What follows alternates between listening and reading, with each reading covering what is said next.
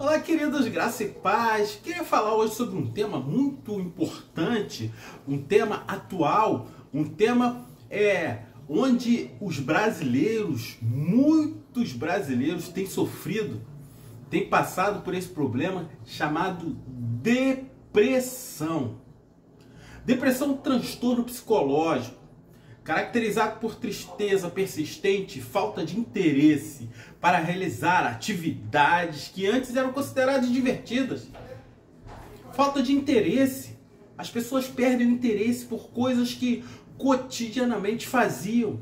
Elas perdem esses interesses. Embora a tristeza seja uma emoção normal, na depressão essa tristeza é tão forte e dura por tanto tempo que acaba afetando toda a vida da pessoa, podendo impedir a realização de tarefas básicas como dormir, comer e, em alguns casos, levar pessoas a ter vontade de morrer.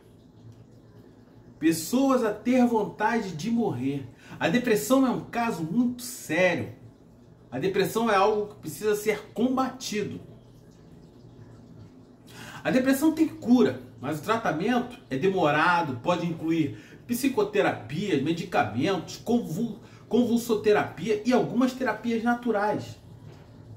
Principais sintomas da depressão: sentir-se triste, ansioso ou vazio, ter sentimento de falta de esperança ou pessimismo frequente, ficar facilmente irritado, não ter vontade de fazer atividades que antes eram divertidas, hoje são penosas e difíceis. Sentir-se sem energia, com muito cansaço. Dormir poucas horas por noite ou dormir por tempo excessivo. Ter dificuldade de concentração e de memória. Sentir mais ou menos apetite que o habitual. Sentir mais ou menos apetite que o era habitual. E ter pensamentos suicidas. Pessoas com depressão têm pensamentos suicidas. Pessoas com depressão normalmente apresentam vários destes sintomas na maior parte do dia. Quase todos os dias da semana e por mais de 2 semanas seguidas. Dependendo da intensidade dos sintomas, a depressão pode ser dividida em transtorno de adaptação com estado de ânimo deprimido, conhecida popularmente como depressão leve. Quando o episódio depressivo causa alguma dificuldade para continuar uma tarefa simples ou atividade social, transtorno depressivo maior, ou distimia, quando os sintomas afetam as atividades pessoais e sociais, como trabalho, família, além das tarefas diárias.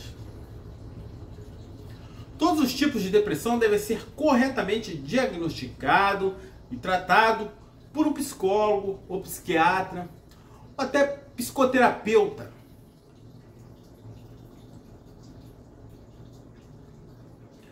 O que causa uma depressão? Não existe uma causa específica da depressão.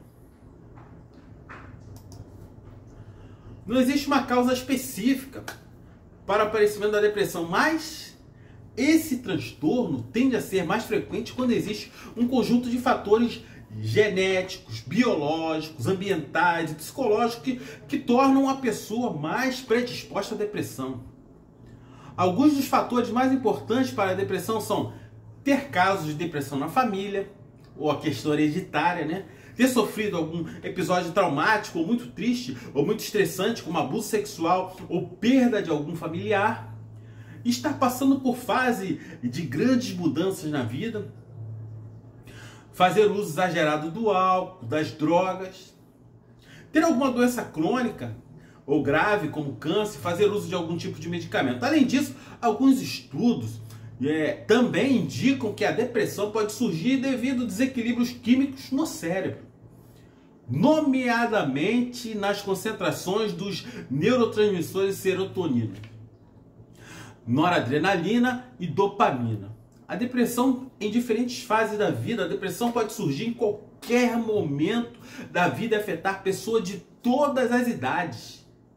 No entanto, é mais frequente nas fases da vida em que existe um maior número de mudanças, como depressão infantil, Embora seja menos frequente, a depressão infantil pode acontecer em crianças que passaram por momentos traumáticos durante a infância, como o divórcio dos pais, pais problemáticos, ou momento de violência verbal ou física, ou até mesmo bullying, causa depressão nas crianças.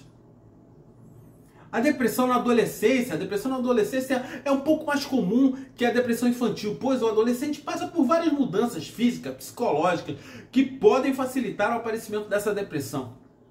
Além disso, outros fatores também aumentam o risco da depressão, como fazer uso de drogas, sofrer bullying na escola ou se sentir pressão para atingir o sucesso. É muito dos adolescentes, essa pressão psicológica. Eles não estão preparados ainda para receber essa pressão psicológica que vem sobre eles na escola, no grupo de amigos, muitas vezes em casa. E ele mesmo, consigo mesmo, ele se não estiver bem resolvido, o adolescente cobra muito de si. O adolescente, ele tende a adquirir depressão, a ficar ansioso, a ter depressão. Tem muitos casos de ansiedade na adolescência, de crise de ansiedade na adolescência, que leva à depressão. O próprio adolescente pode identificar quando está ficando deprimido, mas a depressão também pode ser identificada pelos pais. Os pais têm que ficar alerta, os pais têm que ficar de olho, os pais têm que observar comportamento, amizades, a pessoa se isolar, não quer falar com ninguém, não quer conversar com ninguém, não quer ver ninguém. É muito próprio do adolescente isso, mas os pais têm que ficar de olho e ter cuidado para que isso não tome um volume tal que cause a depressão.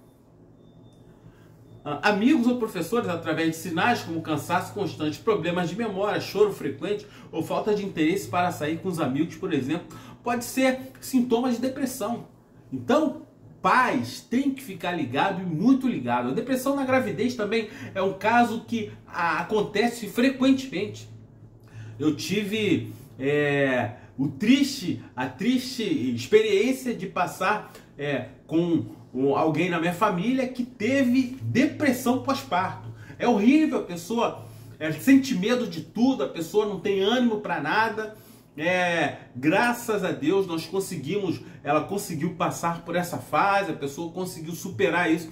Mas é algo traumático, é algo invisível, é uma doença invisível, que muitas das vezes a gente pensa que é uma bobagem. Isso aí é uma bobagem. Não, uma pessoa realmente passa por esse momento difícil que ela não consegue, ela não tem forças para superar, ela tem medo de tudo, ela vê medo em tudo, ela não encontra força para vencer e fazer realmente tarefas diárias que ela fazia com alegria, com dedicação. Ela se fecha no mundo dela, e isso vai aumentando. Se não for tratado, é muito complicado. Então a depressão pós-parto pode acontecer até 6 meses após o nascimento do bebê. E normalmente é causada pelo medo da mulher em se tornar mãe e das novas responsabilidades. Pode ser sim, mas essa pessoa já era mãe, né? Então tem outros casos, tem outros fatores que podem levar à depressão pós-parto. Porém, também pode acontecer por outros fatores, como ter pouco apoio familiar, ter passado por um momento estressante na gravidez ou ter baixa condição socioeconômica. Às vezes até uma questão psicológica mesmo, da pessoa, uma predisposição. Além dos sintomas clássicos da depressão, mulheres que sofrem com depressão pós-parto tendem a dar pouca atenção para o bebê e serem capazes de cuidar de si próprias ou do seu filho. É verdade. Lembram-me que o bebê em si parece que fica um pouco desprezado, parece que ela não tem muito afeto para com o bebê naquele momento. Mas é um período que, graças a Deus, passou. E se você está passando por esse período, depressão pós-parto, procure ajuda, porque é algo que é muito ruim. É muito ruim. A criança, o bebê, depende da mãe, e a mãe tem certa rejeição pelo bebê, pelo fato dela não ter ânimo de cuidar nem dela, que dirá de cuidar de um bebê. Mas o bebê não tem nada com isso, né? Então, Tratamento, psicoterapia, com medicação, antidepressivos. Procure uma consulta com psicólogo, com terapeutas, porque é de suma importância. É de suma importância. É de suma importância. Agora, eu quero deixar para vocês um versículo bíblico. Provérbios 17, capítulo 22. Capítulo 17, versículo 22, perdão. Diz assim: o coração alegre serve de bom remédio, mas o espírito abatido virá secar os ossos. Querido, coração alegre. Senhor é a nossa alegria. O coração de alguém que está abatido, magoado, cabisbaixo, em depressão, não expressa alegria. Isso vai secando seus ossos. Por isso ele fala que o coração precisa estar alegre. Querido, se você tem passado por isso, rende-se, abre-se para alguém que entende tudo, muito mais que Freud, sobre os problemas da nossa alma.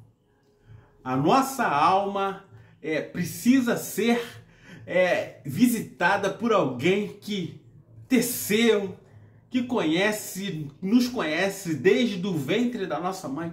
Eu estou falando de alguém muito especial, do Senhor Jesus. As medicações podem te ajudar, antidepressivos, a psicoterapia vai te ajudar, com certeza, a psicologia vai te ajudar, mas existe alguém que sonda o nosso coração, que vai lá no íntimo da nossa alma, que tem o poder de retirar todo espírito de depressão, porque além de tudo é um espírito que trabalha causando a depressão.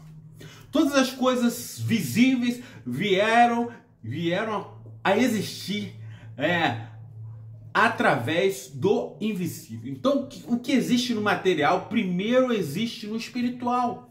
Então, uma depressão, uma doença, primeiro ela existe no espiritual para acontecer no material.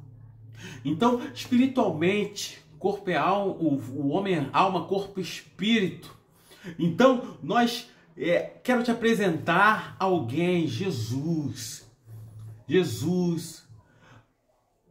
O rei Davi falou que para o Senhor sondar, no Salmo 139 ele fala: sonda-me, Senhor, e me conhece, penetra lá nas minhas entranhas, lá no meu íntimo, e retira tudo aquilo que não te agrada. Peça ao Senhor para retirar de dentro de você, do seu íntimo, da sua alma, tudo aquilo que não agrada, tudo aquilo que te faz, que tem te entristecido, que tem te causado ansiedade, depressão, angústia, sentimentos de morte. Oh Senhor, tem misericórdia dessa vida, tem misericórdia dessa vida. Libera a unção. A unção que despedaça todo jugo nessa hora, Pai, em nome de Jesus.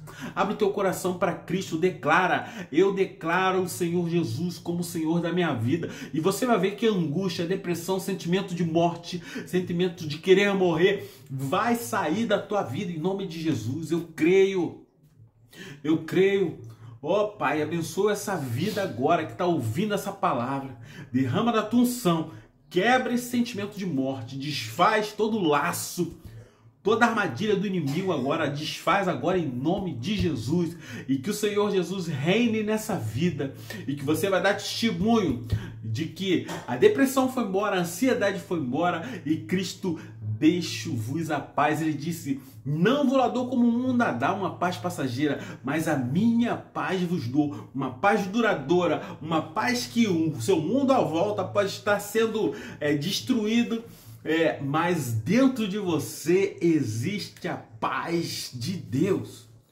E a paz que Ele dá não é igual a paz de nada, a paz que um baseado dá, que uma fungada na coca dá. Não é essa paz passageira, não. É a paz que excede todo entendimento humano, querido.